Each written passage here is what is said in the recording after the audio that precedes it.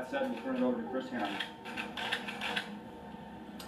First of all, I want to thank you for the opportunity to make this statement, this brief statement. Yes. As my family and many of my close friends,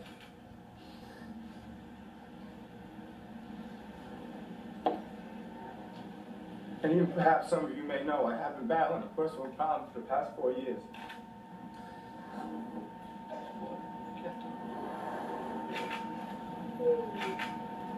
This is a winnable battle, and one I have a winner. But I'm here today to tell everyone that I've had a setback and that I've slipped up. It is time for me to focus on getting my life back in order.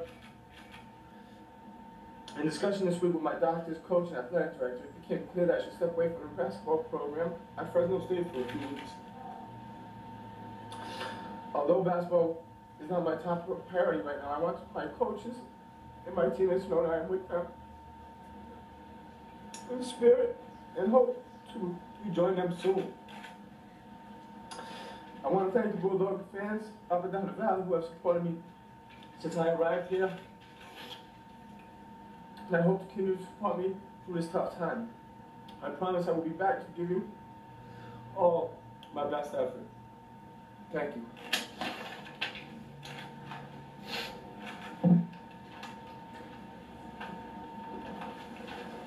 I'm here just to show our total support to Chris. This is bigger than basketball. I just want you people to understand what this young man went through. He was told to just hand out a press release to everybody, but he said he wanted to come down here and face the media, face all you people, because you people have supported him.